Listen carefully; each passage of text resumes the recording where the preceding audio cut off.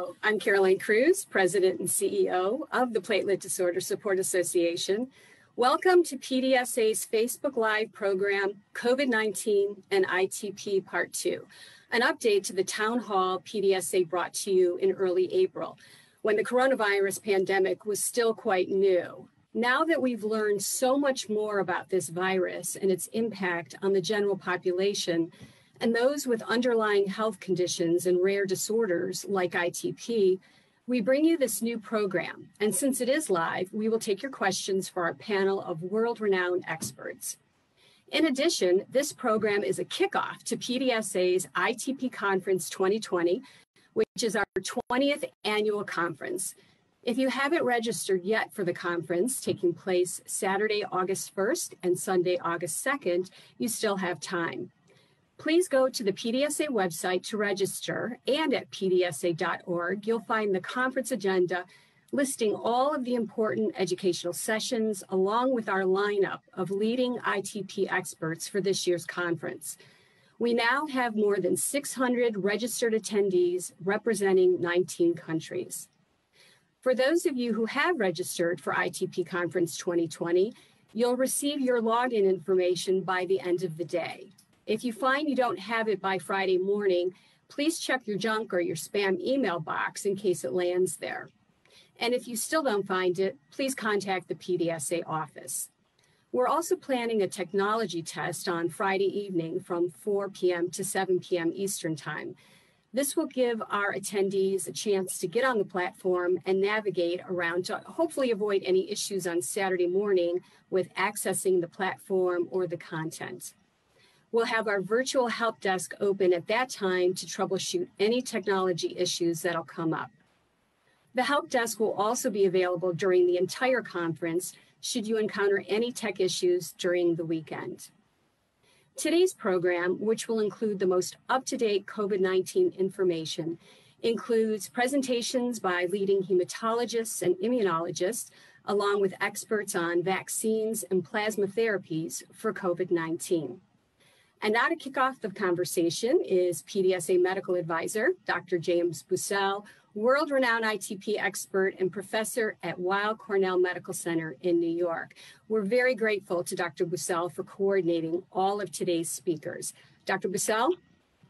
Thank you very much, Caroline. And I think it's great that PDSA is willing to put the time and effort into doing this. And I think we found it valuable before and hopefully will again today. In brief, we're going to hear about treatments of the disease. We're going to hear about its effects in immunodeficient patients. We're going to hear about convalescent plasma and developments for hyperimmune IgG. We're going to hear about vaccinations, and we're going to hear about the issues with it in thrombosis. And then we're going to turn it over and have three people, including myself, discuss what we've learned in ITP itself, specifically in patients who were infected. So the first speaker from the NIAID from the NIH, and I believe everybody now knows what NIAID is, courtesy of Dr. Fauci, the country's leading expert on COVID. We're going to hear from Steve Holland to tell us about treatments for the disease and a little about pathophysiology. We're very grateful, Steve, that you're joining us again. Thank you very much. Thank you, Jim. It's really a great honor and a pleasure to be here. I think the work that the PDSA has been doing is so critical in terms of being sure that we all get to hear what's going on in this disease that has really transformed the world in which we live. So I'll try and be very brief and to the point, and be happy to take questions when it's done. If I could have the first slide, please. So I'm going to be talking about the disease and treatment. And if you have the virus, what should you do? Are the slides up? There we go. So, what can you do if you get infected? This is really a key question. So the first slide, next slide, please. The most important thing that I have to remind you about is if you get sick, stay home. It's not a great thing to spread. This is where you show your love by doing less. And so if you get sick or you think you're sick, stay home and keep it to yourself. If you are around other humans, and all of us hope to be at some point in our lives, wear a mask. Do not believe the stuff that you hear about how masks are bad for you or difficult. And despite what I might think about Madonna's music, her opinions on mask wearing are not helpful. So masks are important. They really, really stop the spread of infection. There is no single thing that we could do that's more effective. Next slide. So I want to just cover a couple of very brief things that come up again and again. So if you get sick, what do you need to know about when you can return to normal? Now, the CDC has been working very hard to come up with solid information about this. And over the last few months, these are the recommendations that have been arrived at. Right now, we're mostly on a time-based strategy. So if you get sick, then if you wait 10 days after your symptoms appeared and 24 hours with no fever, then, and you otherwise feel okay, then you can go back to normal life. At that point, we think that you are not any longer infectious or a risk. Now, there are some groups that are still doing test-based strategies, which is fine. And if you're on a test-based strategy using like nasal swabs or throat swabs, then you want to have no fever, the respiratory symptoms, which are so characteristic, should be improved, and you need 2 tests 24 hours apart. Because testing is hard to come by and cumbersome, many places, including the NIH, have moved to a time-based strategy. Next slide. But if you are a healthcare worker, the information I just gave is if you are not a healthcare worker. If you're a healthcare worker and otherwise healthy, then it's 10 days from your first positive viral test, assuming that everything gets better. If you are asymptomatic and you're not immunocompromised, it's 10 days from your test. If you were really sick, or if you are really immunocompromised, and this might be important to some of the people here on our conference, then it's 20 days from symptom appearance. And although this applies to healthcare workers, it's something that we should all be thinking about. And this is because if you're severely immunocompromised, you might have trouble clearing the virus completely. So 20 days from symptoms and 24 hours from the last fever and overall improved. Next slide. So now I want to just pivot for a moment, because as we talk about treatments, it's important that we talk about how we stratify the disease. And there are several different stratifications out there. I'm simply going to talk about one of them that has been vetted and is one that's being used throughout many of the studies that are being conducted. So we want to see these 5 categories. Asymptomatic, that's pretty self-explanatory. Mild means people who feel lousy but don't have any breathing trouble. Moderate means people who have pneumonia but normal oxygen levels. Severe is when the oxygen level is below 94%, but they're only on supplemental oxygen and doing okay. And then critical means needing a lot of oxygen and or intensive care and or ventilation. You got to keep this in mind though. Next slide, because it makes a difference in where we wind up with our treatments. And so this is just, you have to have a pyramid if you're going to talk about anything, and the more colors you put in, the better. And so I've tried to include this here. But remember, we're going to go from asymptomatic, mild, moderate, severe, and critical as we talk about different treatments. Next slide. Steve, can you press on your slides? Because I don't think that the buttons in the corner, I don't think we're seeing them. Oh, you're not, are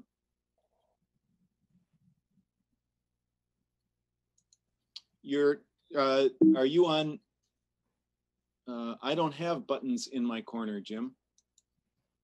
All right. Yeah, Dr. Bussell from the technical side here, everything's fine. Thanks. Please continue, Dr. Holland. Oh, sorry. So we were talking about the stratification from asymptomatic to severe.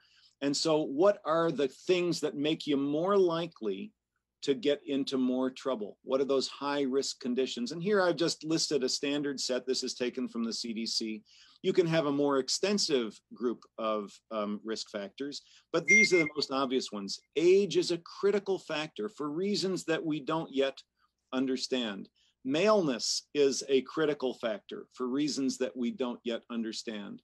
And then many of the other things that you see here, cancer, kidney disease, lung disease, immune compromise, obesity for reasons we don't understand, as well as heart disease, sickle cell, and diabetes. Next slide. So now we've talked a little bit about risk factors. We've talked a little bit about how we refer to the different things. So then let's talk about what are the actual treatments. And I'm only going to talk about the treatments that are demonstrated so far to be effective. Again, the most important thing is stay home. Try and not spread the disease. Don't go to the hospital unless you are sick and you need to be in one. Neither exposure of you to other people nor of other people to you is going to be advantageous unless you need help, usually with breathing. And so if you begin to have trouble breathing, that's a good time to go. Finally, in this section, do not use hydroxychloroquine or chloroquine unless it's part of a trial. In this country, there are no longer trials of chloroquine or hydroxychloroquine going on because it does not seem to work for this disease. Next slide. But what are the things that do work? And there are two that I want to talk about now. The first is remdesivir. It's an antiviral drug, a direct antiviral. And although it was designed to treat Ebola, it didn't work very well for that. But it does turn out to be very effective for this coronavirus. And what we saw in large randomized prospective trials is that people who got remdesivir while they were in the severe but not critical phase got better faster and were discharged earlier. Next slide. So this is what the actual data look like. And I've labeled here moderate, severe, and critical. And the only point I want to take home here is that on the bottom left-hand corner, that panel labeled severe is where you see a difference in the two curves between red, placebo, and blue remdesivir, where they're well separated. In none of the other ones do you see major separations. That's reminding us that the antiviral was really important during that period when people were sick, but not so sick as to require big time care. So that's an antiviral. Now, next slide. The next drug to make sure to mention is dexamethasone, which is a steroid. And this, of course, is a big deal treatment for many of the people that have platelet disorders. And this is at the immunomodulatory end of therapy. And this drug clearly reduces death in those people who have severe and critical disease, but not in those who don't. Now, one of the great things about steroids is that loads of people all over the world have used them extensively. Next slide. And from this paper just came out 2 weeks ago in the New England Journal. What you see again is the separation. Here you're looking for the lower curve, means better outcome. And you can see those who got dexamethasone had better outcomes if they were in critical on the upper right or severe lower left groups. But in fact, if you did not need oxygen, then dexamethasone was no benefit to you. So now in the next slide, here is just showing that depending on what level of disease you have, mild, moderate, severe, or critical, these drugs, this one here, dexamethasone, had different effects. So if you had severe or critical disease, dexamethasone made you better. If you didn't have severe disease, dexamethasone might even have made you worse. Next slide. So these are the demonstrated treatments. We have a demonstrated antiviral and a demonstrated immunomodulator. They both seem to act at slightly different but overlapping parts of the sort of pyramid of COVID. Next slide. So now what's coming? What's coming are these things that are called ACT, the Adaptive COVID-19 Treatment Trials. And Act 1 was the trial that gave us remdesivir and showed its activity. Now they've taken remdesivir and they're trying it with or without another immunomodulator called baricitinib, which blocks immune response directly. And then the next trial that just started up this coming week, that will start up this coming week, is remdesivir with or without interferon to see if we can't boost the immune system early in the course of disease. Next slide. So I've tried to summarize some of the different aspects here and show you that antivirals are likely to be very important in people who have mild to moderate disease, whereas immunomodulators, once the virus has gotten the immune system kicked off into too high a gear, immunomodulators will likely be important there in the critical and severe phases of disease. Last slide. So in summary, there are several themes that are important to keep in mind here. You've got to worry about the virus, the host, age, sex, and immune response. Well, sadly enough, the only things we can target are the virus and the immune response. So we've got drugs to treat the virus, we've got drugs to treat the immune response, and we've got new things coming. There's an enormous amount of work going on in this. And these multiple approaches, including many of the things you're going to hear about today, including plasma infusions and so on, these approaches are going to need to be understood in these prospective trials so we know exactly what to do and when. And I'll stop there. Thank you very much. Are there any questions for Dr. Holland? Could be from the panel. I have a question for Dr. Holland. What about reinfections? Can you get COVID-19 again? This is a critically important question to which we do not yet have a definitive answer. It is certainly true that with the other coronaviruses, what we call the seasonal coronaviruses, people definitely get infected multiple times. Right now, it's not clear. If you look at somebody who got infected and then felt better and then, a month later felt sick again and tested positive, does that mean that they got reinfected? Or does it mean that their infection never fully went away, but it's been hovering around the level of detection? Right now, that is not yet resolved. We know that there are some people who have immune dysfunction who can stay infected for a long, long time. And we know that it is theoretically possible to get reinfected. I understand this has big implications for what we think vaccines are going to do, and these are going to be some of the critical issues we have to resolve over the next several months. Thank you very much. I think in the interest of letting everybody have a chance to say things, we'll move on. Absolutely. Thank you very much. Thank you, Steve. The next speaker is Charlotte Cunningham Rundles, who's at Mount Sinai in New York, which within New York was probably the epicenter of the New York epicenter and the COVID infections. And Charlotte's a world expert in immunodeficiency and will tell us about how that's affected her patients. Charlotte?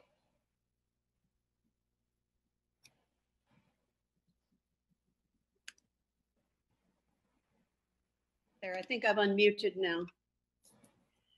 I have a number of more or less anecdotal comments to make that really summarizes the position in New York. In the beginning, in February and in March, I think everyone was thinking that we will actually be cascaded with sick patients. And the honest truth is that's not exactly what's happened. I myself write orders for immune deficient patients for immunoglobulin infusions for about 300 patients. In addition to that, I see another several hundred patients with other versions of immune deficiency. And in the beginning, I was completely puzzled as to why we weren't seeing many, many, many more cases than we did. I will tell you in a moment about those that we have seen. But first of all, the numbers are not really overwhelming. Out of that 400 or so patients, if you think about who we actually have seen who have been ill, numbers are somewhere on the order of 15 or 16. So 15 or 16 was, first of all, very puzzling to me because the numbers remained small and we had rather few patients in the hospital. So my first thought was maybe the IVIG contains some beneficial gamma globulin that would actually contain some anti-neutralizing or other anti-spike COVID protein or antibody. And the answer to that was examined back in March, and it came out in Nature Medicine. We tested 23 different lots of IVIG. Think of 3 different products that we had our handle on and 23 different versions of that.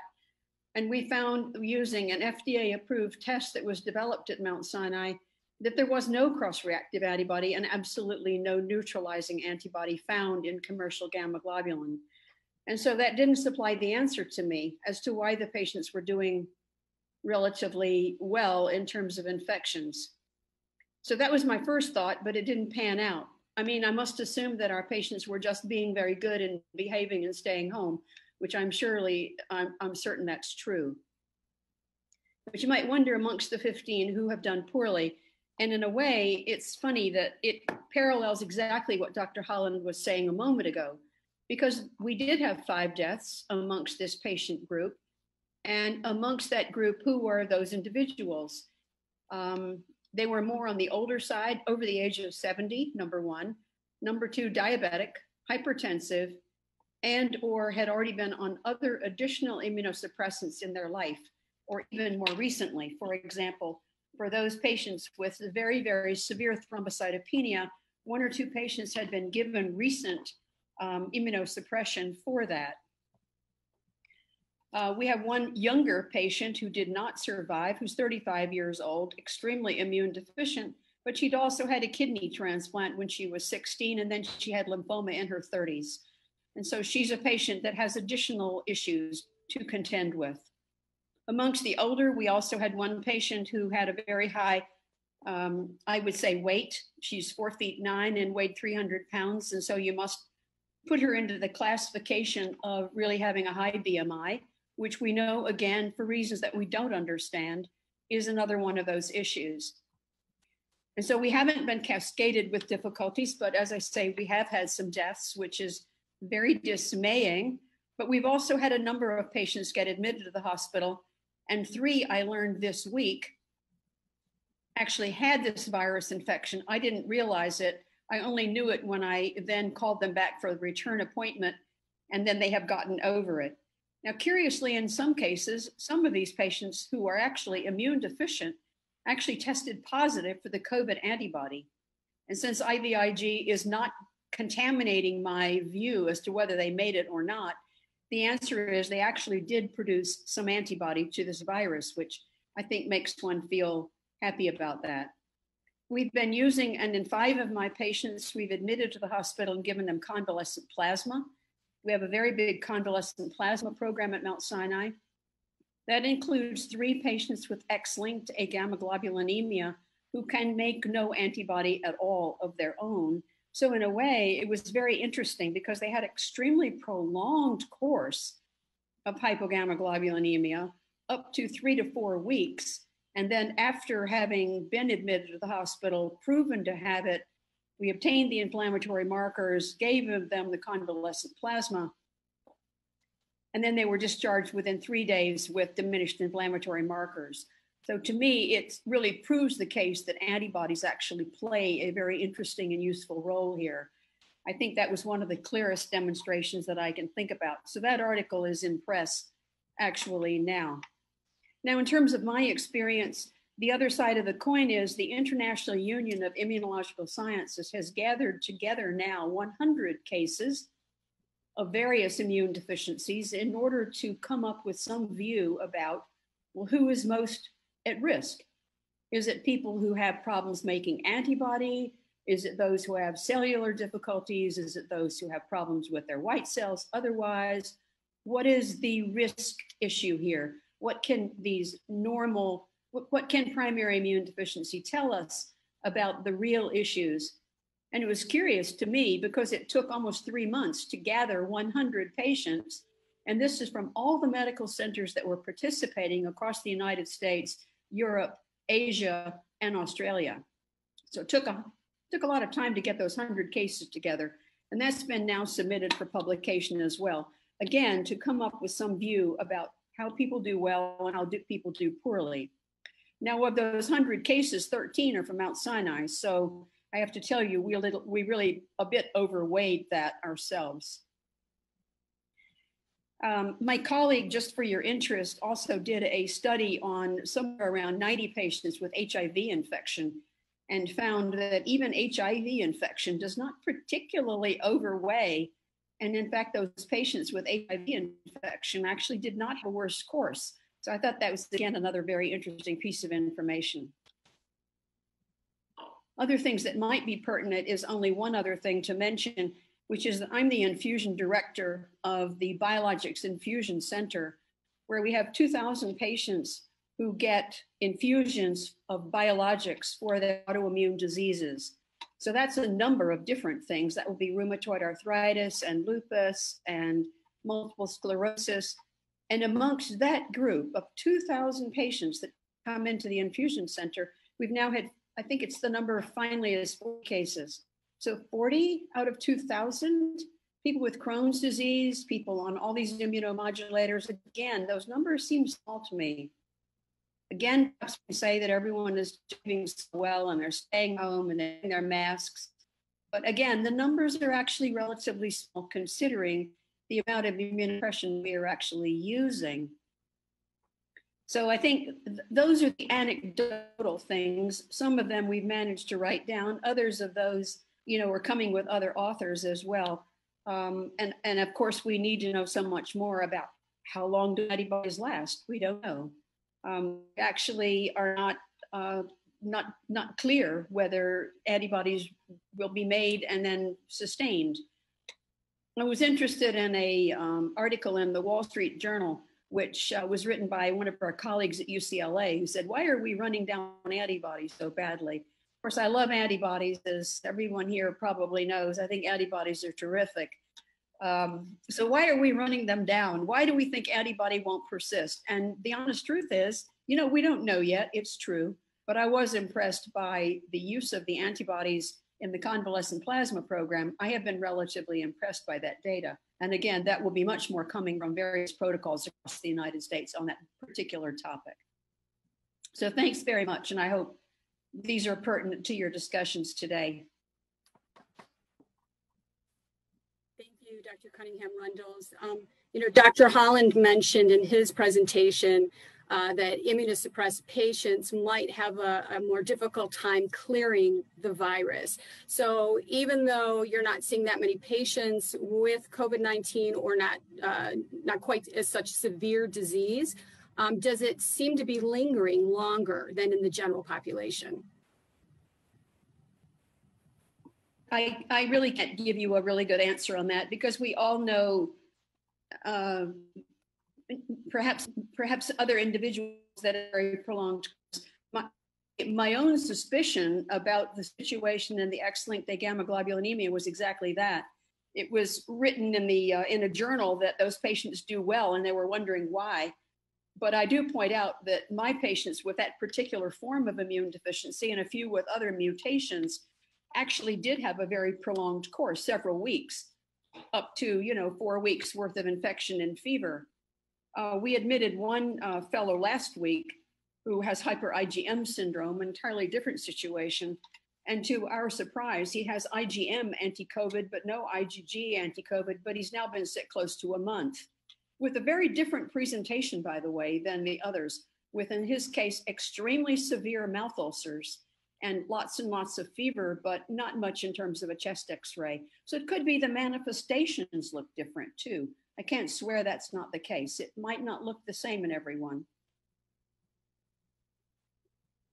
Charlotte, I gathered when you talked about the 100 patients and that you had the 13 of them, that you didn't come to a really clear conclusion about which type of immunodeficiency predisposed to COVID or changed the courses, or was there a take-home message that you thought about?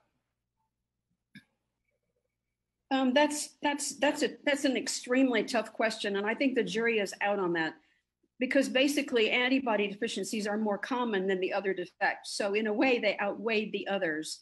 But one of the children that we did report and was included and will be included is a infant who came into observation really only because he had fever, and he turns out to have a mutation in interferon receptor. And he was doing poorly, but not so very badly. Last week, a patient of mine with a mutation in a STAT3 gene has gotten almost nothing. He's a little bit feverish, but then you think, oh, well, not that bad. Now, it could be that some forms of immune deficiency really cut down the inflammatory side of things. And so perhaps, one could speculate that some types of immune deficiency might give you a milder case. I don't know. I'd love to know what Steve thinks about that. Charlotte, can I ask a question? It's Howard Liebman. Yeah. Many of the severe aspects of the disease really are reflective of more of the innate immune response. And as Cornell knows from Jeff Lawrence, who's looked at complement issues, the microvascular thrombosis fits very nicely into the TMA, thrombotic microangiopathy of complement activation. So is it possible that, in fact, really the more severe aspects are going to relate to, as you actually just suggested, the balance of the innate response to the virus more than actually the later responses, the acquired immune response of antibodies and cellular immunity? I mean, that I think we end up having to think that's part of it. It's what happens early and what happens late. I suppose that you can swiftly make an antibody. Perhaps that's going to attenuate it. I think that's why the XLAs had a worse time. But remember that they also have a gene mutation, which might mean that their macrophages and monocytes are already a little bit calmed down. It can't work all that well.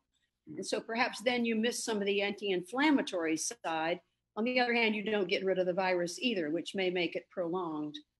I think this is one of those things that gathering the first 100 cases is wonderful, but to be honest with you, we need to gather 2 or 3 more hundred, I think, to really have a better idea about that. I would just add, I think what Charlotte points out is critically important. We're going to have to pull the pieces apart here to figure it out. There will be the early responses, probably antibody and T-cell mediated, in which antibody generation will be important. Those will be a lot about how do we control virus replication early. And then there'll be the late things, which may turn out to perversely be more of innate immune response once viral load achieves a certain level. And how do we keep load down, keep response low? And these are going to be very, very difficult. And I think that's why it's important we think in terms of how do we handle the virus early, and then how do we handle inflammation late?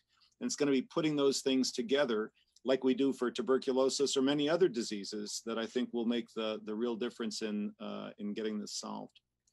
Although, Steve, this is Howard Liebman again. There's suggestion in Jeff Lawrence data that it actually may be the lectin pathway that's activated for complement. And then the minute you start activating complement, you generate C3b, that brings in neutrophils. And then when you go to C5a, it's a very potent activator of thrombin generation. I mean, that was shown in Eileen White's, my wife's study on PNH.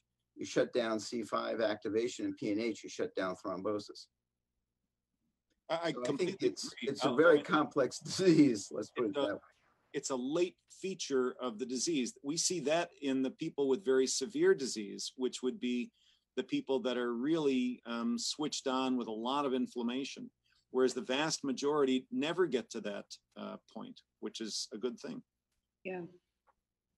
Thank you very much. Thank you, Charlotte. And Bruce Sachet will tell us now about convalescent plasma and what we've learned from that, because in addition to remdesivir and dexamethasone, that's another treatment that might, and it seems to be turning out, as Charlotte described, to be very useful, at least in some settings, and is being further explored. Bruce?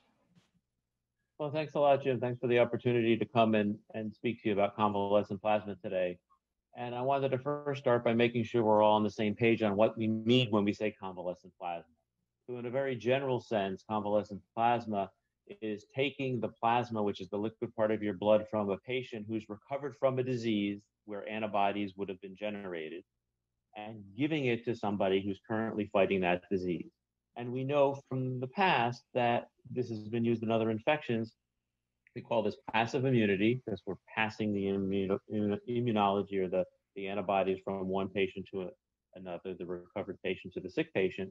And we know that this can help clear the virus for some infections in the short term. And we know that in some cases it can clear the symptoms faster in some patients. And so there were a few reports early on from China that suggested that in fact convalescent plasma could do this for COVID-19 disease. And based on that, in early March even, the New York Blood Center, along with some of the hospitals, including Mount Sinai that you heard is very active, started to have conversations about if this was something that we wanted to try here in New York.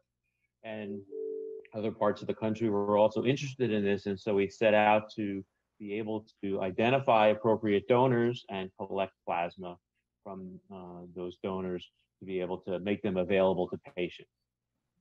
Importantly, even though we have a decent amount of data now, we don't have definitive data on effectiveness, and I'll talk about what we do have in a moment. But all of these administrations of this plasma is all done under IND, so all done under the auspices of a research study where data are collected and patients are identified based on criteria whether they fit or not. And most of this has been done in patients who are severe or onto critical, so hospitalized patients that are about to have or starting to have some breathing problems, or people with more severe breathing problems that need ICU and respiratory support type care. There's a whole nother possible use we can mention briefly about protective early on, and we have less data for that. So a big part of what we had to do with ourselves at the Blood Center, as well as with the FDA in Washington, is to identify what patients we could collect. And essentially what we know we needed to have is we had to have patients who clearly had COVID-19, which was challenging to diagnose early on because of the limited testing that was available. This is again back in March into early April.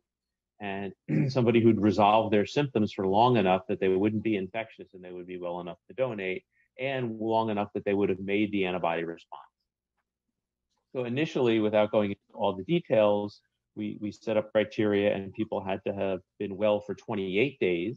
And as we learned more, under certain conditions, we can collect people who have been well from the disease, completely recovered, for as little as 14 days. And that's what we're doing now, because we understand that the antibodies in almost all of those patients are high enough to be of therapeutic value, at least potentially. And we also know that they're not infectious, so we're not going to be passing along additional virus when we use the product, which is also very important. Another important thing that's changed since March is we have good antibody testing. And although there are issues with the tests depending on what you use, we are able to test the donors and test the products that we get out, the plasma unit, before we distribute them out to hospitals, so we can demonstrate that in fact there are appropriate amounts of antibody in the plasma. So those are all things that we were doing to be able to get this together. Again, this is something that we can now give to hospitals under what's called an IND. So there's means that they have permission to study the use of the convalescent plasma in hospitalized patients. And a lot of that is done in what's called an expanded use access protocol through the Mayo Clinic. And you have, or we'll probably hear a little bit more about that. But basically, it's a national study where hospitals can enroll their patients to be able to use the convalescent plasma. So in the beginning, we didn't really know if we had efficacy. We also didn't know if we had safety. So we moved fairly cautiously at first, but we really at the Blood Center scaled up our collections because we did anticipate, one, that this could be safe and potentially effective, Two, we knew that hospitals were desperate at the time for trying things, and so that if something were going to be available quickly, this passive immunity through convalescent plasma can be made available relatively quickly compared to some of the other medications you heard about. And the initial reports we were getting were that it was safe. So number one, we have to know that it's safe, and then we have to understand if it's efficacious. So since the time that we started this, the study has been published up to 20,000 recipients of convalescent plasma, and very few of those recipients, less than 1%, had any kind of significant reaction to the plasma. And the vast majority of those reactions are with the same reactions you would have to normal plasma. So when we give a plasma transfusion to a patient in a hospital, especially someone with lung disease, there are certain things we're careful about and expect that we might see that are adverse events, and the adverse events that we're seeing with the convalescent plasma are basically mirroring what we would see with any plasma.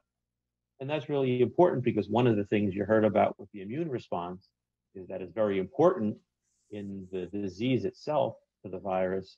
And it's possible that giving somebody a lot of antibody all at once to the virus could actually make the immune response worse and could make them sicker. And we are not seeing that here in the US, and they've not seen that in other countries where convalescent plasma used. So that's a really important point to understand. The second important point is now, is it effective? And we saw that for a couple of interventions now, we have good data to say that they're effective in some of our COVID populations. And we're getting that now for convalescent plasma. So we're not quite as far along, but what we have is a little more observational. But there are at least 12 studies now in the literature, mostly not very large, dozens or scores of patients that throughout the world that have looked at hospitalized patients that have got the convalescent plasma. And there was recently actually just available meta-analysis, which is an analysis of all of the studies together to try to put their data together to see if we can find any evidence that they're safe. So first, and efficacious. So first to say that all of the studies, even though they were small, showed a trend toward faster viral clearance and a trend toward patients being in critical condition for less time, patients being in the hospital less, and maybe some signals on mortality, meaning less people died. So each individual study looked promising in those respects. When you do a statistical analysis of all of them, according to this paper, which is available but not yet peer-reviewed scientifically, there's actually a statistically significant reduction in mortality, so less death, and that reduction is 57%, or we talk about the odds of death in the patients who were hospitalized and severe or critical in the hospital of about 0.43. So cutting the death rate about in half when you look across all the studies. This is not definitive. It's not as good as having one large randomized controlled trial, but it's very encouraging that we're not seeing adverse events that we don't expect, and we're not seeing, and we are seeing improvements in some of these parameters, such as mortality. It was also when they looked just at, there were some randomized controlled trials that were small, and when they put them together and only those studies together, they saw the mortality. And there's also something called the match study, where you look at people who got the plasma and then you try to find patients that are similar that didn't get the plasma and compare those groups. And if they looked at those studies independently, they also saw a decrease in the mortality. So we do have some efficacy data that's really coming out now to show us that we do in fact appear to be helping patients. So again, early on when we started this, we had very little such data, and we had a lot of anecdotal reports, as you heard from Dr. Cunningham, that people who were using it saw cases where it really, you couldn't imagine how it didn't help because of the timing. And now we're starting to get more systematic data that supports the use of convalescent plasma, at least for patients who are hospitalized and severe, meaning they're having breathing problems, but they're not quite to the point of being on a respirator, or they're just early on a respirator. Some of the studies have broken out the severe to the extremely sick and the critical patients, and it looks like the critical patients don't do as well with the convalescent plasma, and that's probably, as you've heard us allude to, that the immune system takes over and its response is probably more important at that point than the presence of the virus itself. And what we expect the antibodies to do is to help clear the virus. So it looks like there's a sweet spot in the middle where the convalescent plasma has a larger effect. One thing we don't know, but it's an area of investigation very actively across the country now, is can it protect people from getting sick who are at risk, or if you get it really early on and you're not in the hospital yet, will it help you from getting to the hospital? And so the expectation is that it should have, if it's working the way we think it is, it should have effects there, but we don't know yet. So those questions are being asked actively throughout the country and actually throughout the world. So I guess I'll stop here if there are questions, because I don't want to go too long. Thank you very much, Bruce. And I apologize, I didn't introduce you as being at the New York Blood Center and having earned your spurs at the University of Pennsylvania, one of my favorite places. Caroline, do you have a question? We're actually getting questions from patients and caregivers on our Facebook page who are watching this program live right now. So someone has a question about convalescent plasma. If immunity is dropping in patients after a few weeks, how does this affect therapeutic value of plasma? Is there a time window to collect it? And then how does that relate to IVIG or gamma globulin? Okay, so several questions. So the first question is easier to address, and that is, the answer is yes, there is a time window. As you've heard, we don't know exactly what it is. So we do several things to make sure that our plasma has antibodies in it. One, we collect from donors, as I described, that have certain timing from when they got well. And I didn't say that there's an endpoint, but we actually 3 months afterwards, we're not collecting now. Although that may change based on data we're going to analyze internally soon. And that's because we're worried that the antibody levels could go down. The other thing we do is we're testing the units that are collected. And so if they fall below a certain threshold and start testing negative in the tests that we're using, and we're using several in our strategy, then we would not release that unit, even though we collected it from someone and said, oh, this is going to be convalescent plasma for COVID. If it comes back with a negative test, we don't use it for that.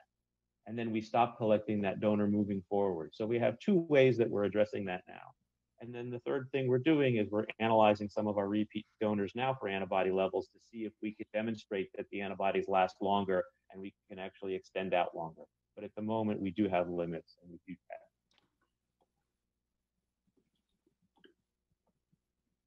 Could you comment on IVIG? As Sure. I understand it, through the NIH, there's going to be a hyperimmune IVIG study that's building on the success of what you talked about with the convalescent plasma to see if we could have hyperimmune products that would be good for the virus. Right. So there are definitely those efforts underway. So just like IVIG is made from normal healthy people, you can make special IVIG essentially that concentrates the antibody from recovered COVID patients. And that is also being done. There's a group of plasma fractionators that have come together to work together to make this product. And I believe the tests are either just opened or they will just start soon, be evaluating that. There are some advantages to that over the bags of plasma. One is that you would have thousands of vials of antibody or bottles of antibody that would be the same, so you would know what's already in there. Whereas even though we're testing our plasma, we know there's a minimum level of antibody, but some may have twice as much as other, and we'd like that to be more consistent. The other is for the physicians and the patients, it's easier to manage inventory and administration of something that comes like that in the concentrated form. So those are definitely products that are being worked on and are coming down the pike. As far as the general IVIG, I'm not surprised that there were no antibodies to COVID found, because I think the lag time from collection is something like 6 months to production. So if you're getting IVIG that comes out of the factory today, the plasma was probably collected 3, 6, 9 months ago. So in the future, as more and more people have antibodies, it's possible that there could be COVID antibodies in those. But I think the people who make the IVIG will probably be shifting donors as much as they can to make the specific product, Jim, that you just mentioned. So The implication of what you just said, which I think is likely to be correct, is that there won't be much anti-COVID antibody and IVIG for a while. Even the IVIG being made now will probably have very little of it in it, if any. Correct. Okay. Can Yeah, I ask one last question? I don't know if Dr. Holland's still on, but has there been efforts to develop recombinant monoclonal antibodies that selectively bind to COVID spike proteins that would inhibit infection? Mhm. Yes, I have seen people publishing on monoclonal antibodies that have been created, and they could be used on their own or possibly as a way to spike hyperimmune ancira to enhance its efficacy. And again, for consistency across those preparations. So it's being looked at both independently, I think, and in combination with the hyperimmune. Because we really don't know what the most important antibodies are yet. Probably a combination product would be the ideal to focus on right now. Thank you very much, Bruce. That was great. My pleasure. Christy Marks, who's an associate professor of infectious disease at Weill Cornell, is a principal investigator in, I believe, one of the vaccine studies, and she'll tell us about vaccines, how to assess them, and where we are. Christy? Excellent, thank you. So yes, I'm going to share some work being done through the COVID Prevention Network, which you may have heard about on the news. Is a research network that's using existing research sites throughout the United States and throughout the rest of the world that have done prevention work and other diseases to look at the vaccines for COVID. We're actually also going to be looking at some of the monoclonal antibodies as well. And there will be studies of those in large nursing home sites, for instance, as a prevention when there's a known outbreak. So to answer kind of that last question. So I'm going to focus today on the vaccine. So I am leading this study at the Cornell site. I'm not leading the entire vaccine study that I'm going to talk about, but first I'm just going to speak generally about vaccines. So if you can go to the next slide. So we've heard about this spike protein today, and the spike protein you can see on the image on the left is part of what gives coronavirus its name. So under the microscope, coronavirus looks like it has a crown around it with these little spikes coming out of it. And those are the target for most of the vaccines that are in development. Next slide. So why do we need a vaccine? So obviously there's benefit to individuals in terms of what we would hope is that a vaccine can help prevent acquiring the infection at all. And if you do acquire it, to help reduce getting sick. So preventing the virus from getting down into the lungs and causing the pneumonia, or preventing some of these other immune responses that can be so detrimental to people. Also, it can benefit the community because it will reduce transmission from person to person and would keep communities healthier in general. That, you know, if you were then exposed at work, say a frontline worker like this shown in the pictures, you wouldn't have to quarantine for 14 days after a known exposure because you would know you have protection. That's what we do with other viral infections. Next slide. So how do vaccines work? So they use proteins from the virus and use those to trigger the person's immune response to send out a signal that then when we actually see the virus, we will recognize it and the immune system can take care of it. And like I said, prevent it either from causing infection at all, or at least prevent it from causing a severe infection. One very important thing is that these viruses do not cause COVID illness. The vaccines that are being tested are synthetic or laboratory made for the most part, and they're using pieces of the virus, not the whole virus. So vaccines do not cause infection. And I also want to point out that no one in a vaccine study will be exposed to the virus to see if it works intentionally. These studies are being conducted in large populations, but no one will be intentionally exposed to virus to see if it works. works. So vaccines themselves do not cause the illness. They cause an immune response to the virus. Next slide. So what I want to talk a little bit more just about how it would work. So this is a kind of very blown up picture of that virus I showed you before. So on the far left is the coronavirus with that projection coming out of it, which is the spike protein. So this is enlarged, with an electron microscope, or it's a picture replicating that. And then on the right side is the human cell, which has, you may have heard about this ACE2 receptor. So we want to interrupt the spike protein from connecting to that ACE2 receptor to try to prevent infection of the human cells. Next slide. So the vaccine will help generate, and that's showing that connection being made. Next slide. So the vaccine, in response to giving a vaccine, or also in response to giving convalescent plasma or the monoclonal antibodies, the presence of antibodies, which I think it got a little cut off, there should be an S there, which are the purple and green little Y-shaped things, can help prevent the spike protein from actually binding that receptor. So it surrounds the spike protein, and then the virus doesn't have an opportunity to get into the cell. And moreover, part of that Y that's attached to it can trigger immune cells to then dispose of the virus and get rid of it. So that's how the antibodies work. Next slide. So you probably heard a lot about, we want a vaccine rapidly, but I want to make it very clear that the steps that we use to test vaccines are all still happening. No steps are being skipped. So the first thing is, after people have an idea to make a vaccine, it's tested in animals, and then there's human studies. All of these steps are happening. Next slide. So we actually do a series of different types of studies, which are known as phases. So the phase 1 is the first study that helps kind of figure out if the vaccine is safe and if it has any potential for triggering an immune response.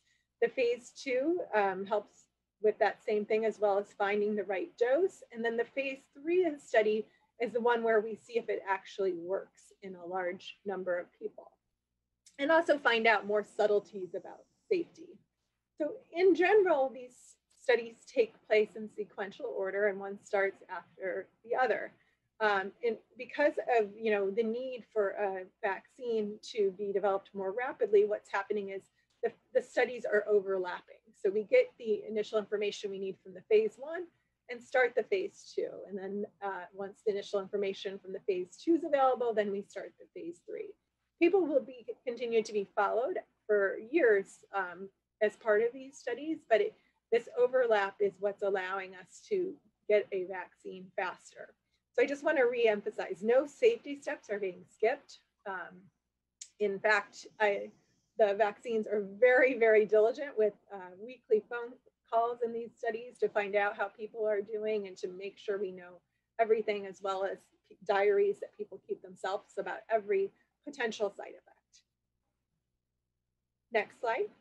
So what are the main questions for the phase 3 study? So like I said, is the study safe to give to people? And can the study vaccine reduce the severity of COVID illness?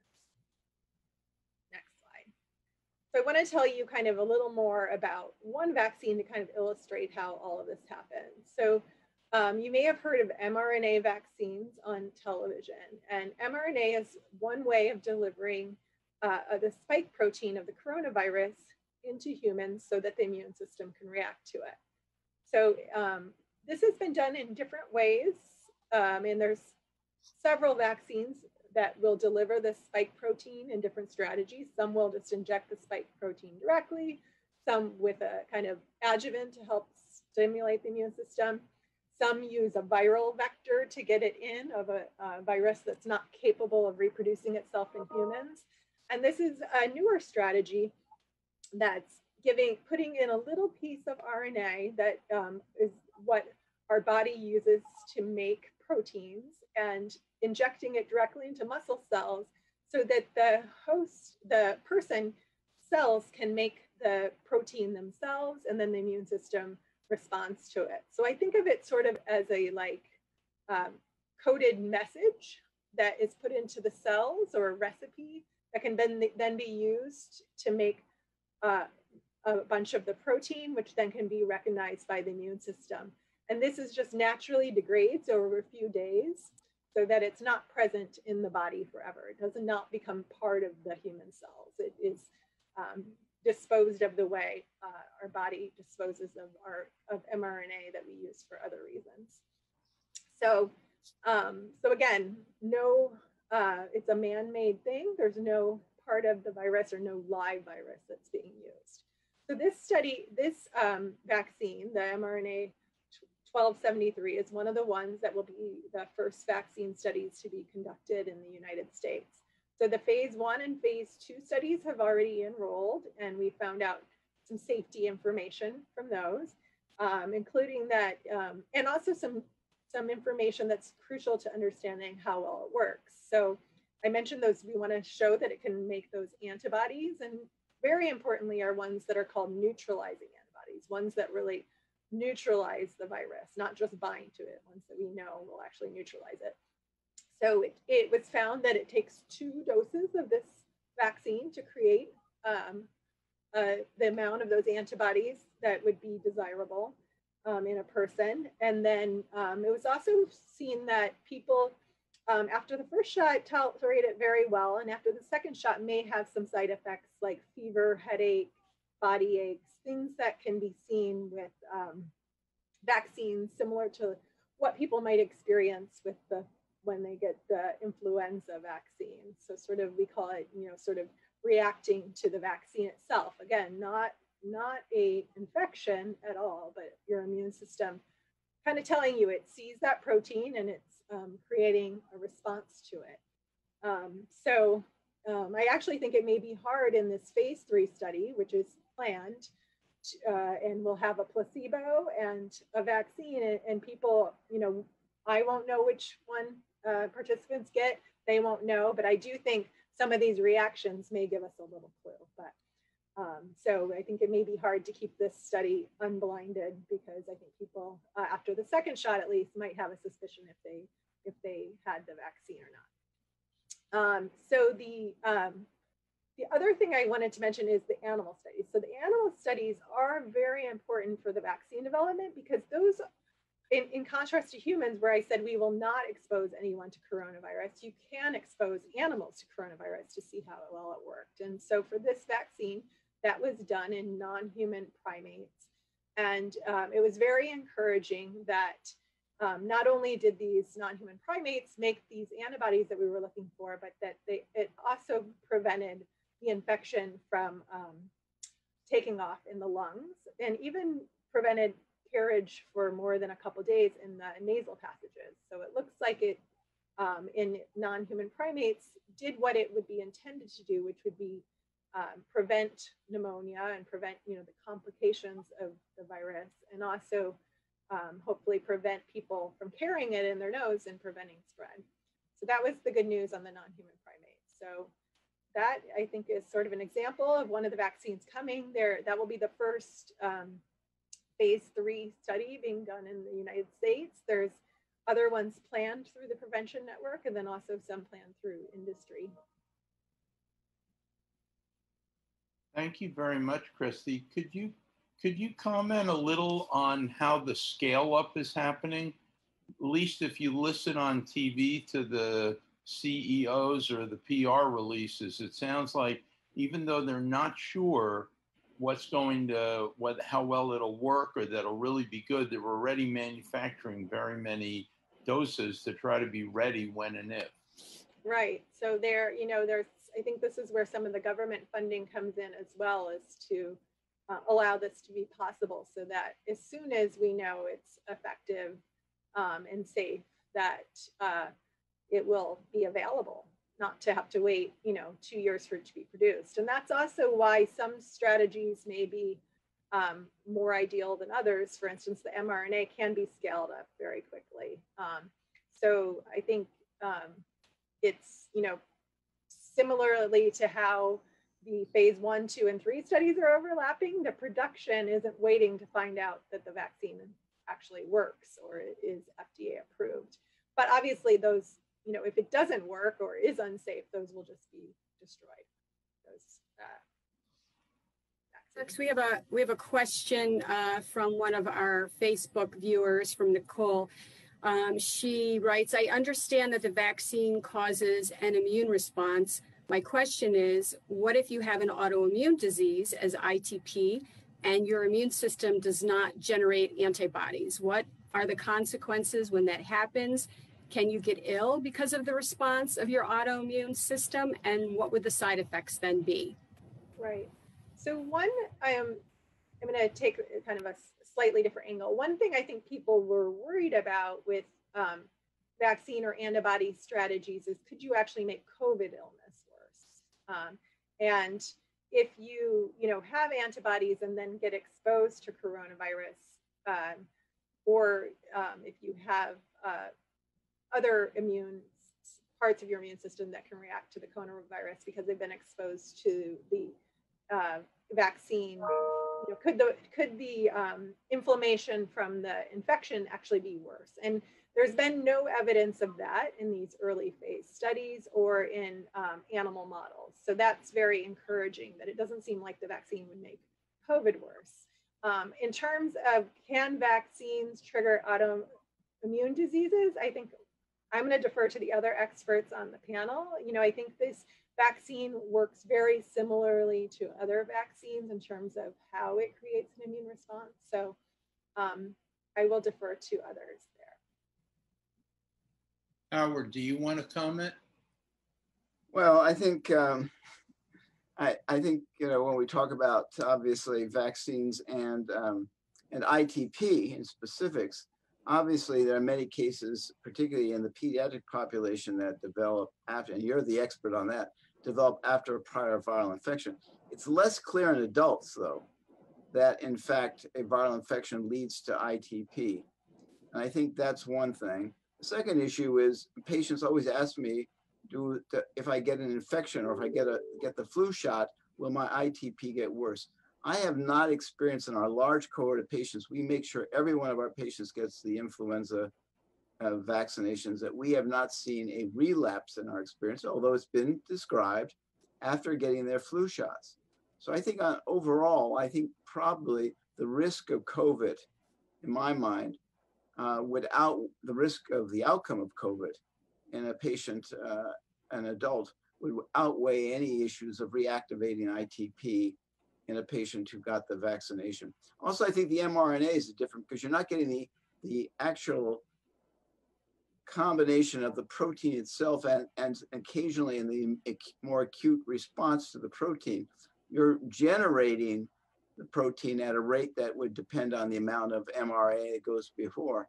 So I think probably, as she mentioned, the initial reaction to the first injection was relatively mild. And I think that's very interesting because many of us can describe significant reactions to vaccinations on the first injection. And so I think that suggests that that's going to not be as significant an issue in reactivating someone's ITP as it would be in some of our standard immunizations. What do you say, Jim? Well, I was going to ask Ming if in China he holds vaccines or how he thinks vaccines might or might not activate ITP. In my opinion, I think since COVID-19 seems to not affect platelet count so much, so I don't think the vaccination will reactive with ITP. That's my opinion. Okay. Well, I think, Howard, you summarized it nicely.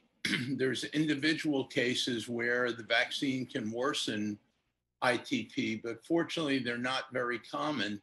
And I think, like for certain diseases in kids, like chickenpox or measles, the risk of the disease far outweighs the risk of a small chance that your ITP would get a little worse. So I think, like you and Christy said, it makes sense to go ahead and protect yourself, especially from a disease like this. Yeah. So for anybody who wasn't here at the start, we're going to go more now into ITP specifically, with the exception that Liebman is going to tell us about how the thrombotic tendency happens with the virus. Then we're going to go to Nikki Cooper, who's the PI of an interesting study for COVID in general, aside from having a lot of experience with COVID and ITP patients, and then wrap it up with Ming Hu and I talking a little about our experience, and then hopefully having enough time for questions and answers. Howard is professor. Are you the Jane Ann Knoll professor? No, I'm the Donald I. Feinstein professor. Even more honorable, given what a great professor and teacher and clinician Donald Feinstein was. Howard's at USC and is one of the country's world leaders in thrombosis, and has been doing some research on the way that COVID seems to cause a thrombotic tendency. Howard? Well, thank you, Tim. I think we need to take a little time just to go over the issue about what people think about thrombosis. When you think about thrombosis, most people think about a blood clot in a leg, or the story of the aunt who got a blood clot that went to her lungs. That's called a pulmonary embolism. But in reality, thrombosis is basically the exaggeration of the normal, what I would call response to an injury. And so what I'm saying is that we're always clotting. If you don't actually have a normal hemostatic or clotting system, as people think about it, example, in people who have hemophilia who are missing one of the essential proteins necessary for the formation of clot, literally in the first year of life, those children develop bleeding into their joints. So we're always dealing with the stress on our blood vessels. In reality, there are really kind of two forms of clotting. One is what we call arterial thrombosis, and that's involving the vessels that take blood from the heart out to the peripheries, even to the smallest vessels in the heart. Those are called arteries, and then microvascular issues where there are small vessels that literally allow only a single red cell to go through the circulation, and then they go back into the veins. In arterial thrombosis, the issue there is really disruption or abnormalities of the cells that line those arteries, which are called endothelial cells. The classic example is living on a McDonald's diet. You're overweight, you have diabetes, you get what's called atherosclerosis. And that's damage of the arterial vasculature by the accumulation of fats and inflammation in cells. But the second aspect of this issue of what we would call arterial thrombosis is that the most important aspect of that is the platelet. Okay? And that's one of the reasons in managing ITP, many of us do not want to have patients, particularly older patients, who are on, example, drugs such as thrombopoietin receptor agonists to have too high a platelet count. And many of the thrombotic events that have been reported with the thrombopoietin receptor agonists, drugs like eltrombopag or avatrombopag or romipicin, those drugs, the arterial events seem to have a significant role, particularly in individuals whose platelet counts are too high or have risk factors for those kind of arterial events. And those arterial events are classically heart attacks and strokes. Now, the other clots that are important are the ones that occur in veins. And I mentioned in the lower extremities, but other veins that can happen in the arms. And the most significant are pulmonary embolisms, which usually are clots that have traveled from larger vessels into the lungs. And those are really related to a variety of factors that enhance the overall coagulation system. And the most classic are many of the things we think about. We become more hypercoagulable as we get older, and so the risk of clotting rises with age. Now, I'm mentioning these risk factors because you're going to see they relate to many of the risk factors that result in bad outcomes with COVID-19. The other aspect of it, which is important, is obesity. The rate of thrombosis, hospitalizations in Americans doubled between 1990 and 2010. And the thing that correlated more closely with that is the number of Americans in that same period of time who had BMIs, basic metabolic indexes, of greater than 36, meaning more Americans are overweight and more Americans have BMIs greater than 40 and are morbidly obese. In men in particular, the accumulation of fat as you get heavier in the abdomen leads to something called a metabolic syndrome, which is also associated with increased risk of thrombosis because it enhances many of the inflammatory aspects of atherosclerosis, the thing that leads to heart attack and strokes, but also those same inflammatory responses raise aspects of our blood system that make us more susceptible to blood clots. So let's go on and talk about COVID. COVID is an inflammatory infection. There's no doubt about it. And the more severity of the disease relates to very high levels of inflammation, markers of inflammation that occur. Now, it's interesting that early in the disease, when patients were admitted with severe respiratory symptoms and hospitalized, physicians would require a number of tests, but one of the tests they would get was called D-dimers. Now, D-dimers are the classic tests that physicians use today to assess whether somebody who has symptoms, let's say of shortness of breath or other symptoms or leg swelling, whether they might have a clot that's responsible for these symptoms. And normally we're always generating a little bit of these D-dimers because we're making clots and they're a breakdown product of the activity of the enzyme that starts the clot called thrombin on the protein that helps make the clot called fibrinogen to make fibrin. And then a secondary response to that fibrin that does a little bit of its breaking down. So the higher the D-dimers are in the blood, the more likely we would think that someone might be generating a clot.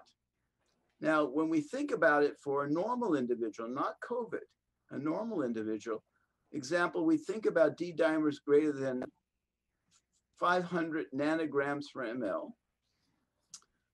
That would suggest for anyone under the age of 50, there's a chance they have a clot. But because I mentioned the activation of the clot system rises with age, we calculate the risk based on age times 10. So if you're 70 years old, if you're greater than 700, we think they might have a clot. Well, what about the patients that come in with COVID infection, severe COVID infection?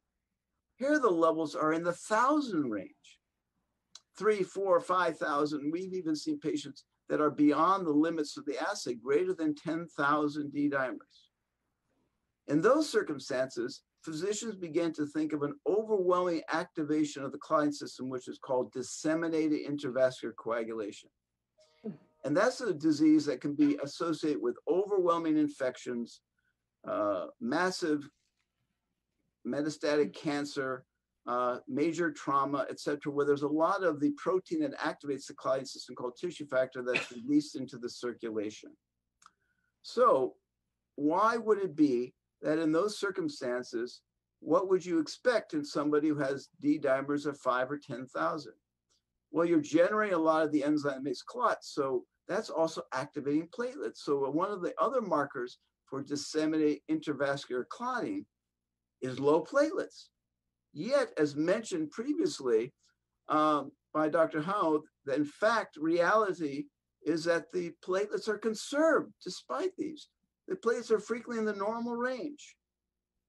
And finally, the other factor is that if you're generating these, you have to be consuming a lot of the protein that is involved in the clot called fibrinogen. Yet, when they measure fibrinogen, it is usually normal, even sometimes on the high end of normal. So where is this clotting activity occurring? And we now know that a lot of it's occurring in the microvasculature. Here, there's not so much consumption because the actual overall amount of fibrin deposition is quite small, yet it's going on in that circulation. So one is that microvascular thrombosis is a significant aspect of the disease, and particularly in the small vessels of the lungs. So it means that in the circumstances of the severe infection of COVID, there's involvement of the endothelium of the lungs, leading to clotting in the small vessel lungs. This has been shown. Not only that, but some patients with COVID get skin lesions. And when they biopsy these skin lesions, they find again clotting in the small vessels of the skin. So one of the aspects of the thrombosis, as it's called, with COVID is this small vessel thrombosis that contributes to the lung injury and other tissue injury, including even the heart. The other aspect is they do get these large clots. Now, patients who are at home for long periods of time in a study from Switzerland, up to 7 to 8 days, and then finally come to the hospital, those patients are more likely in the first week to have evidence of a large vessel thrombosis. So again, once symptoms begin to start and you activate the clotting system, the chances of large vessel thrombosis increases. And so in those early phases, in patients who are basically coming in the hospital because their disease has progressed, their symptoms have progressed at home, they will tend to have more likely pulmonary emboli and clots in the lower extremity. Then in the patients who are in the hospital, who present early with symptoms, over time, you begin to see again an accumulation of clotting events later on. Now, in the literature, it's very confused because it keeps growing. And now we only have small institution report. So the incidence of clotting, meaning the frequency in the patients who are admitted COVID, goes from, in some reports, 0 to as high as 60 to 70%. Probably it's a good 25 to 50% of patients will develop symptomatic large vessel clots. But what about activation? When a patient comes into the hospital, we routinely place them on anti-clotting medicines called prophylactic doses of what's called low molecular heparin. There is data from China and some data suggesting from Italy that the use of low molecular heparins early on when patients are admitted with COVID may reduce the long-term mortality. But interestingly enough, it doesn't seem to necessarily reduce the risk of clotting, because in French studies and other studies, again, from the study from Switzerland, as you look out over time, you're not necessarily protected from prophylactic doses. That has led to other people to suggest that maybe patients need higher doses. So many of the protocols begin that patients are initially started on prophylactic doses, but if their D dimers, which are high, do not appear to be suppressed, they go to a higher dose, a half of treatment dose.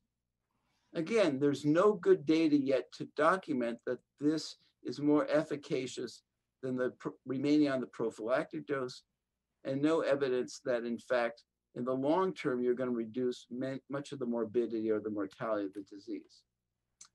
So in summary, what I can say is that we know this is a risk factor. What is interesting now is that more and more patients with minimal symptoms are told to stay at home or come to the ER, are screened for mild symptoms and sent home. There are now studies starting using the oral anticoagulants that once you're found to have symptoms and are told to go home and to be monitored at home for your symptoms, they are taking patients and randomizing them to either receive apixaban, which is Eliquis, at the preventive dose, prophylactic dose, or Xarelto at the preventive or prophylactic dose, and then being monitored by teleconference to symptoms and progression of the disease or symptoms that might be related to the development of blood clots.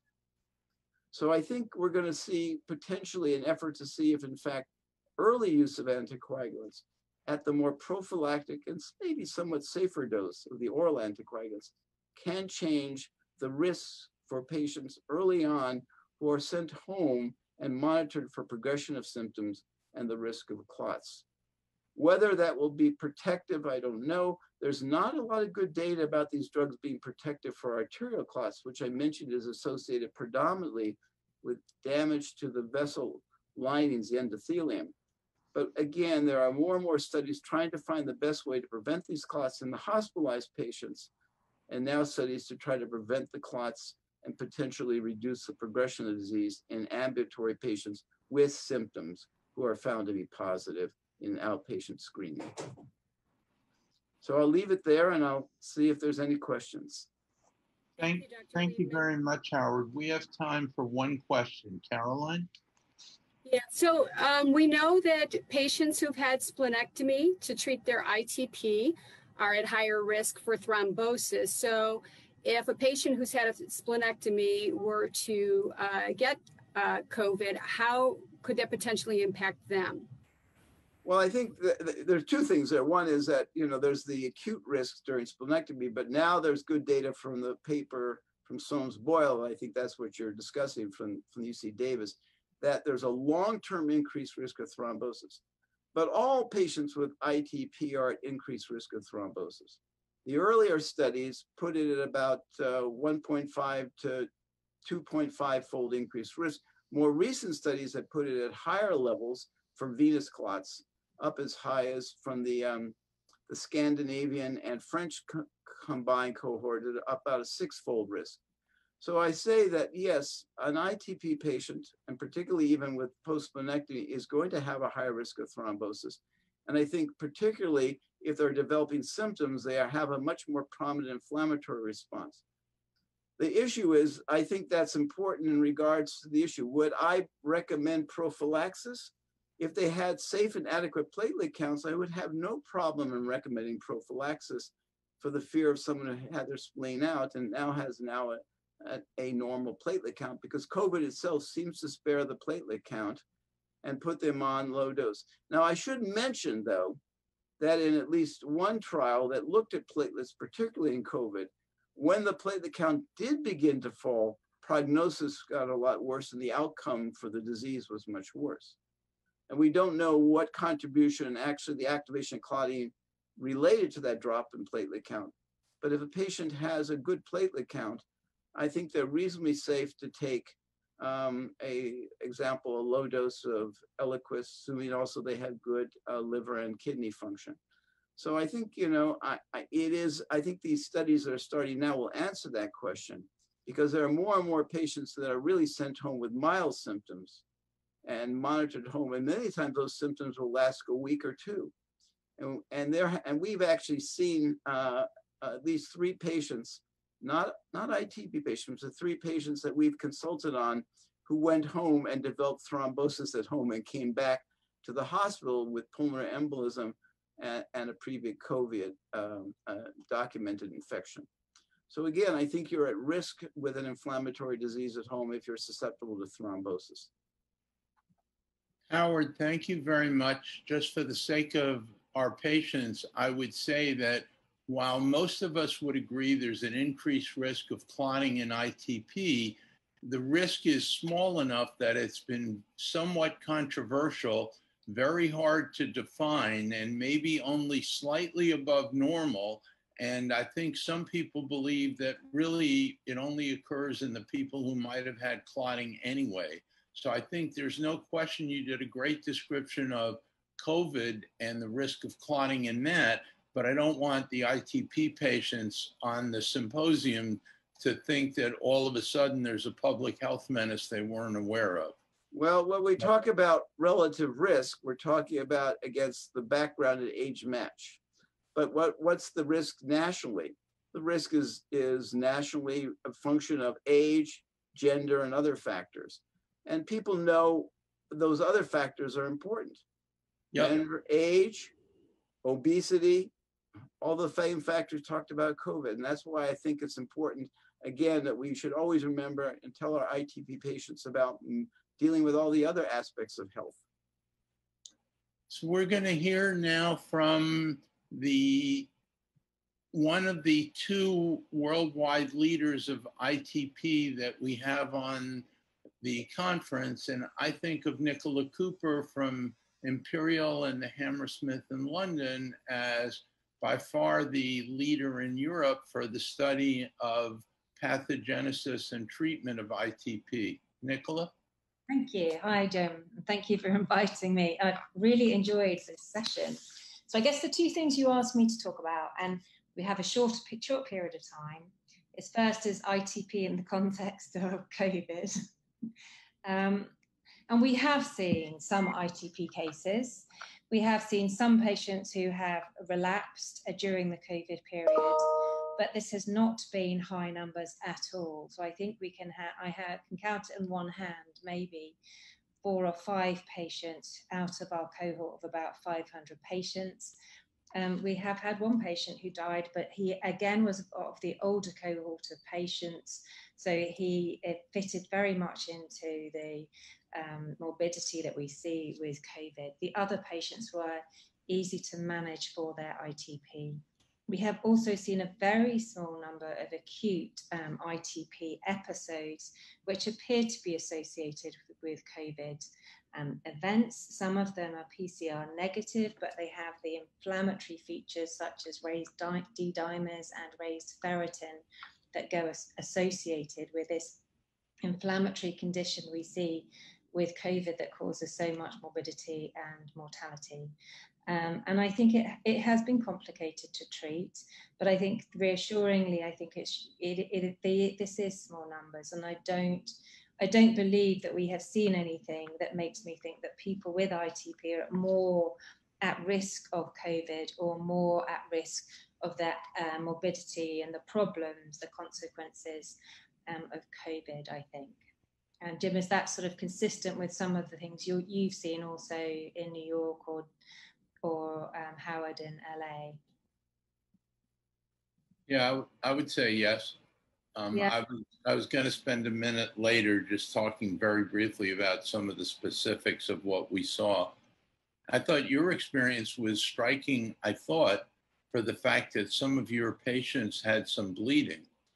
Certainly, we have seen more intracranial hemorrhages, small intracranial hemorrhages, nothing that has needed surgical intervention, nothing that has caused problems, but small bleeds in the brain that has been associated with the ITP associated with COVID. So it is different.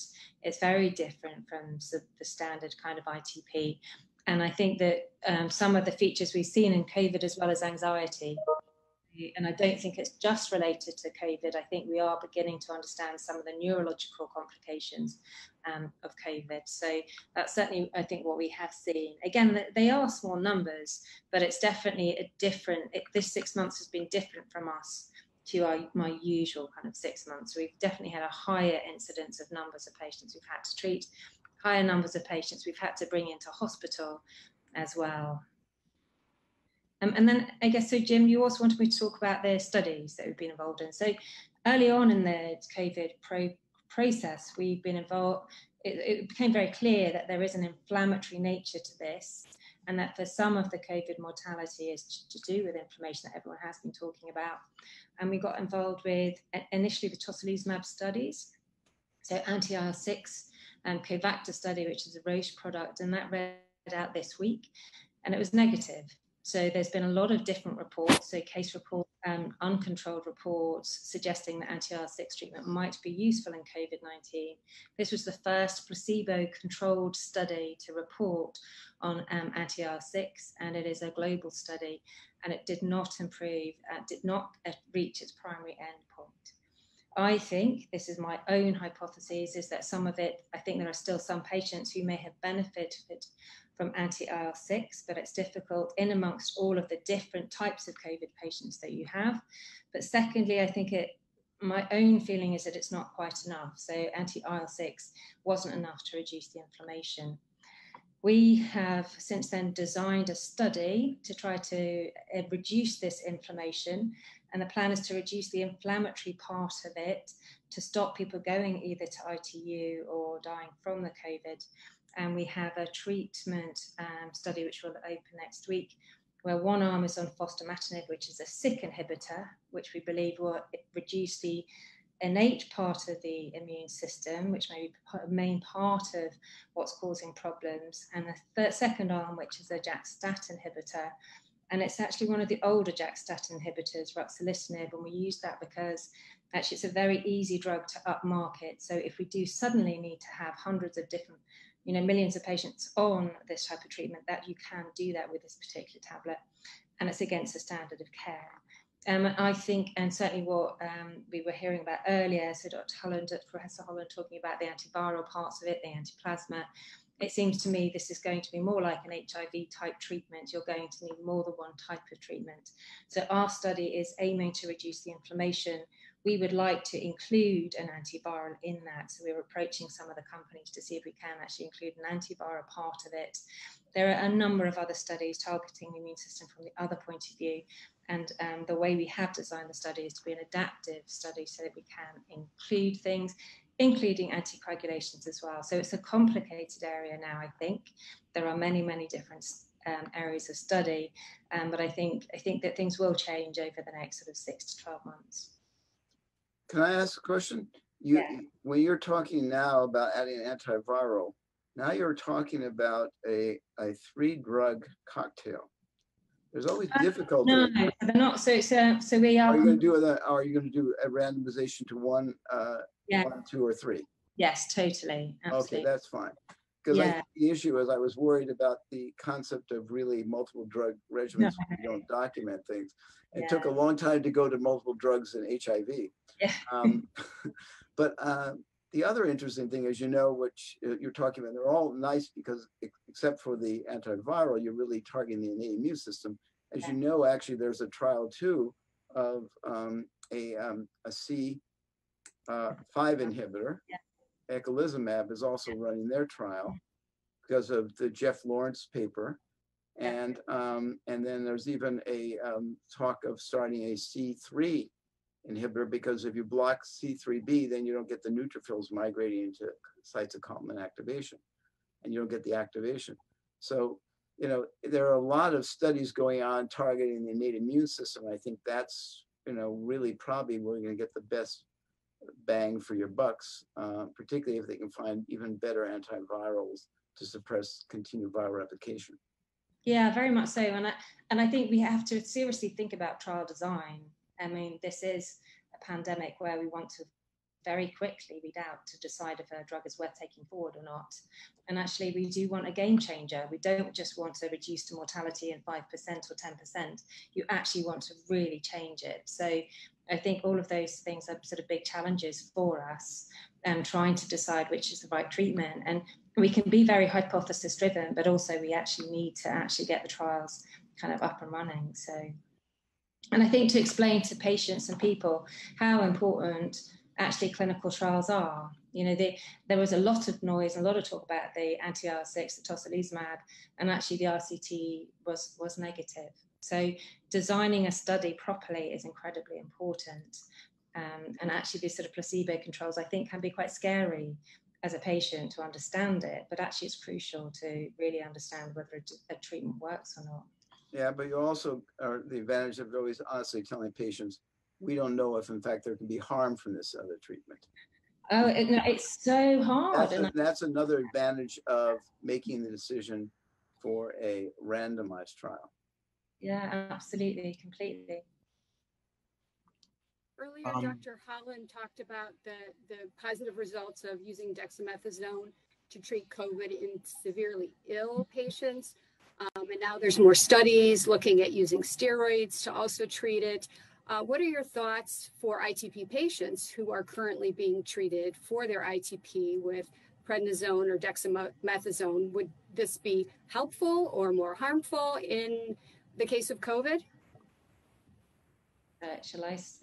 I'm sure we all have an opinion on this, but I guess I don't think I know the answer fully to that. I think it is not I think we have all for a very long time wanted to get people off steroids for a very good reason.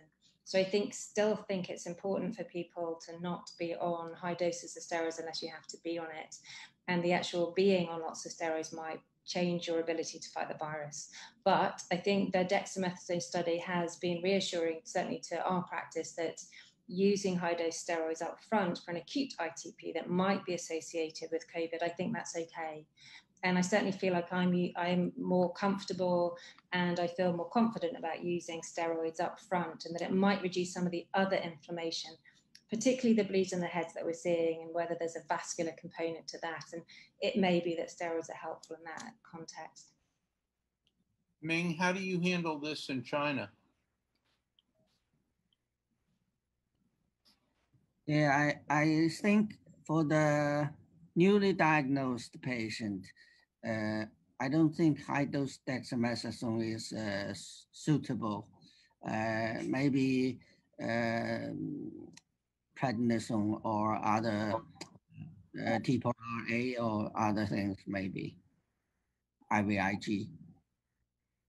Why do you not like high-dose dexamethasone?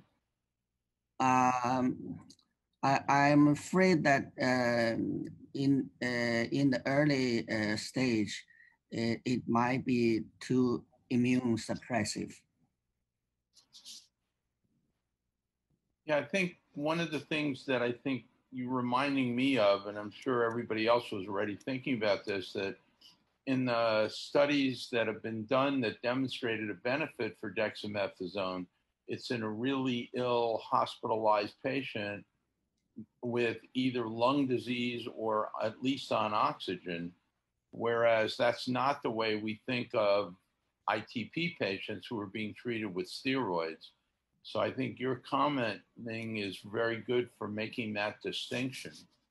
Nikki or Howard, do you have further comments on that?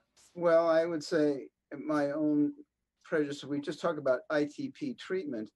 I think I kind of follow the prejudice of Bertin Godot, as you know, that I want to actually, and I think looking at the randomized trials, patients who come in with very low platelet counts, that you really, the point that you really even think about hospitalization, I would prefer dexamethasone as an ITP treatment alone. We're not talking about COVID with the doses. And I'm even willing, as Bertrand goes, is use TPO agonists early on to try to shorten the hospital stay and at least get to a platelet count where it can be managed as an outpatient. And even studies that I've seen from China, where I've reviewed some of the studies that have come out of China, the rate of response for dexamethasone, 1 or 2 doses, 1 or 2 cycles, I should say, of 4 days, was associated with a faster response than prednisone, although the duration of response is the same. But there were at least one study showed significantly less morbidity for the next 6 to 8 weeks, keeping them on prednisone, less overt diabetes, less infections. So I think, again, that's an issue. When it came to if someone came in with thrombocytopenia and COVID, and it was significant COVID, I would have no trouble, in terms of thinking, particularly respiratory symptoms, of the doses that were used there. And I think it was 6 milligrams. It was not a very high dose. So I think, I don't mind those doses. But I think, I'm separating treatment of acute severe ITP patients from patients who have COVID or coming in with, particularly they're coming with thrombocytopenia COVID. That probably is a bad sign from looking at the literature. Would you agree?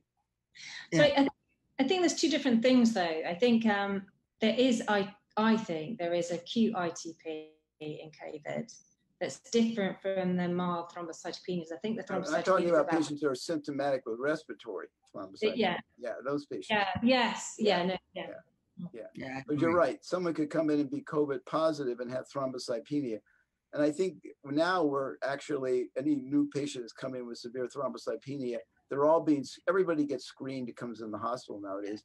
I have not seen that, I have to say, Jim and Nikki, I have not seen a COVID brand new ITP patient. I have seen COVID patients develop thrombocytopenia with their infection, but they have so many other things and they're much more severe cases.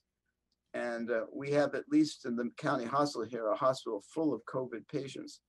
And I don't really know about, and I've actually sent to a fellow to review the patients that are sent home, if any of them had even mild thrombocytopenia when they were just mildly symptomatic and sent back, because there's a program now, the County of Los Angeles, where patients are sent home but get regular calls at home and get regular monitoring, and they have to have a so-called another person who's available to check in on them with social distancing type of environment. So again, I don't know those results, but I have not seen ITP in a patient and a brand new ITP and COVID together. Could we let Ming tell us whatever he would like to say about management of ITP related to COVID in his institution or in China, and then we can have a wrap-up Q&A with whatever time is left. Okay. In my opinion, for the chronic patient with a mild and moderate COVID-19 infection, they can remain their routine maintenance therapy.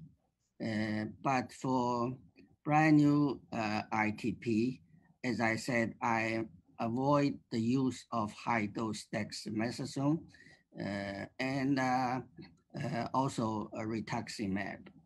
I'm afraid that they are too immune suppressive for the COVID-19 infection. And for the hypercoagulable state, I think monitoring is necessary. However, the using of antithrombotic prophylaxis, I'm a little bit reluctant for that. Since COVID-19 patients with low platelet count, the risk of thrombosis, I think, remains low. And do you give IVIG to those patients to, let's say, because I think like Howard said, and I believe it's Nikki's experience, our experience, and this is taken from Andrew Lee, who's my successor at Weill Cornell, most of the patients that are COVID infected have had pre-existing ITP and then dropped their count. So do you routinely monitor for COVID in terms of testing if you have an ITP patient come in who may have relapsed? And do you use IVIG more freely in that patient population? Yes, I do. Yes to both? Yeah. Okay. Howard, do you want to make any further comments? No, I mean, I don't think so. We've only had 2 of our ITP patients come in who required hospitalization for COVID. Both have recovered. They were younger patients. And one who was actually was in a kind of long-term remission, having been treated actually with Rituxan, one of those rare patients.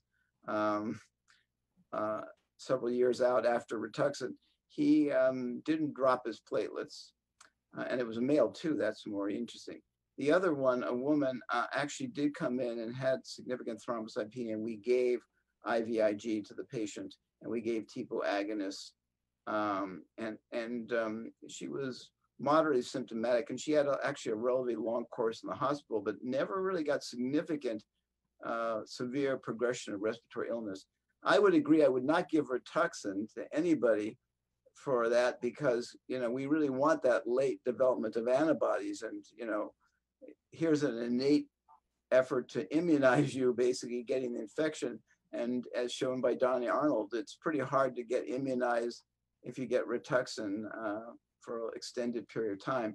In fact, if I had any new ITP patients now come in the era of COVID, I would not expose them to Rituxan simply for hope that the vaccine is going to become available and they'll be able to be vaccinated. What do you say to that, Jim? What would you do? What I think we should do, if this is okay, I think those are great points. I think, Caroline, are there patient questions we should be considering here in the last few minutes? Yeah, there's a couple. I mean, Peter asked about Nplate or Eltrombopag to boost platelet production. So should patients who are on those therapies for their ITP eliminate or reduce the dose if they're diagnosed with COVID? Nikki? Okay, a few things. So being diagnosed with having SARS PCR is not COVID. So I think I think that the potential thrombotic or problematic problems are only in those patients with hyperinflammatory states. I'm going to bounce that straight back to Howard to ask whether if actually, in fact, you might continue on the same dose but add in an anticoagulation. If you don't have any significant severe symptoms, and particularly respiratory symptoms, I would not change your dose if you're well controlled. I agree. I think if you're an ITP patient and you're much more symptomatic, then, where we talk about we want to keep patients, I think putting them into the hospital, not necessarily in an ICU setting. We do have non-ICU settings for COVID patients who are symptomatic, but, just watch them, because I think you really don't know what's going to happen in terms of their platelet counts after that. But I think minimal symptoms or no symptoms, absolutely. Just having, a positive test. Surprising that we've had very few of the people who tested positive on the medical campus. We're all repeated tested. I was tested a week and a half ago. We're always being retested. We haven't really, the majority of them go home. They stay at home for so many days, they get retested, and then they finally come back to work. So it's surprising that, the majority of patients who have a positive test with no symptoms may not progress. I think there are people, and I'm going to take the liberty of naming David Cooter, who basically feel you should manage ITP with or without COVID essentially the same. And I think that in the beginning, when this was first happening, and it was around the time we had the first town hall, there were a lot of concerns about various aspects of COVID and the intersection with different treatments. And I would say, by and large, almost none of them have panned out. We have had 2 patients with thrombosis, venous thrombosis, interestingly in the setting of having relatively high platelet counts. But I think about the only thing you could consistently agree on at this point, though you've heard some very good comments about steroids, about rituximab, is trying to minimize any changes that are going to require you to seek a whole bunch more medical care. So I agree with Howard and Nikki in the sense of, if it's an otherwise asymptomatic patient, not changing your dose of a TPO agent. Ming, are you okay with that too, or no? Yeah, I agree. Other questions, Caroline? So yeah, one more. This came up on the PDSA Facebook page last night, and we had over 100 responses, and it was about hydroxychloroquine. And as we know, thanks to the President of the United States, it's been in the news again this week, and Dr. Holland had said earlier that it is not a treatment for coronavirus. And so there seems to be a bit of confusion among our ITP patient population. Some patients said they actually take it to treat their ITP. Some say they take it because they have lupus, and ITP is a secondary condition. And then others thought that there was quinine in hydroxychloroquine, so they were a bit confused about that, because we know quinine can cause thrombocytopenia. So that's our last and final question that I would like to throw out to our panelists. Well, let me say one thing.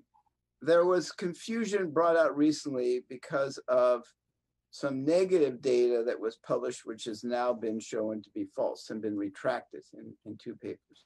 But there are trials that were more valid and prospective that has not supported at least a benefit for COVID. I think if you're on hydroxychloroquine for lupus, or even it has a role in antiphospholipid antibody syndrome, and there's a trial now about using it as a prophylaxis in antiphospholipid antibody syndrome, but particularly it has value in pregnancy and antiphospholipid antibody syndrome. I think you should stay on it as your rheumatologist or your hematologist has prescribed. But I would not take it simply for the fact that you think it's going to protect you from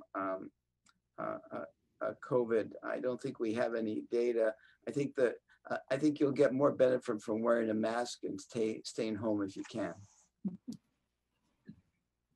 I'm curious for the panelists, have any of you seen cardiac problems with a patient on hydroxychloroquine? Not at the doses that are doing, but remember the doses that were suggested in that initial report from China were a little bit higher than the, 100 to 200 milligrams a day. So I haven't seen any that's reported. Many? No, I haven't seen any. Because I think in rheumatology and in ANA positive ITP patients, have had a test and are ANA positive, there's some data suggesting it's a good treatment for helping to manage the ITP. And generally, I think the toxicity is not thought to be high at all. But I agree with Howard completely, and that's an echo of what Steve Holland said. I don't think there's any good evidence that hydroxychloroquine is very useful currently under the way it's been tried for COVID.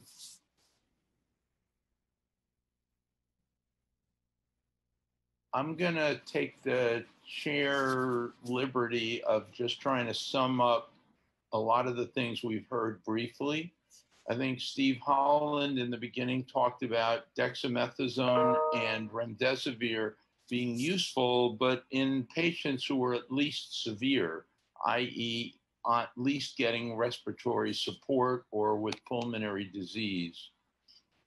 Charlotte talked about the variability of effects in immunodeficiency patients, mainly being not that great, and actually seeing kind of a flip side of what we've been talking about, the two phases of the disease, where maybe the patients had longer lasting disease and more minor symptoms, but may have had a benefit from not having as many inflammatory components to it, the type that make you really sick with it.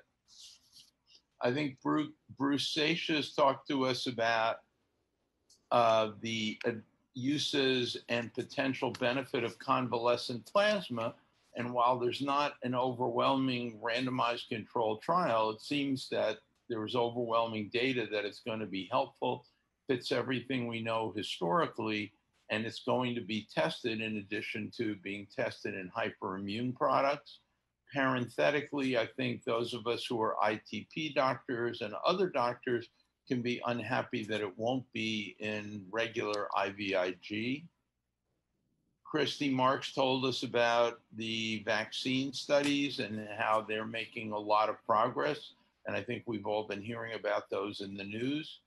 Howard talked about the context of thrombosis in this disease, how it fits in the general inflammatory nature of atherosclerosis, and brought up later potential risk, for example, with TPO agents or patients who have other factors that contribute to thrombosis. Nikki Huming and I talked a little about what we're seeing in ITP, mainly patients getting worse. And Nikki talked about this study, which is for COVID, but could also benefit ITP, of using a SYK inhibitor, which is a licensed treatment of ITP now in the United States and in Europe. That's a very strong anti-inflammatory, and that may benefit both the ITP and patients with COVID. So Caroline, let me turn it back to you and thank PDSA for the support of arranging all this, and of course to thank Jeff Cooper. Caroline? Thank you for helping us to organize this program today. And of course, we'd like to thank all of our esteemed panelists for participating in the COVID-19 ITP Town Hall update. And if you didn't get to see the entire program today, or if you want to watch it again, it'll be available for viewing here on our Facebook page or on the ITP conference website for our conference attendees. And thanks to our Facebook members for participating in today's program and for your great questions. We hope to see you in cyberspace at PDSA's 20th anniversary ITP conference taking place August 1st and 2nd. Thank you.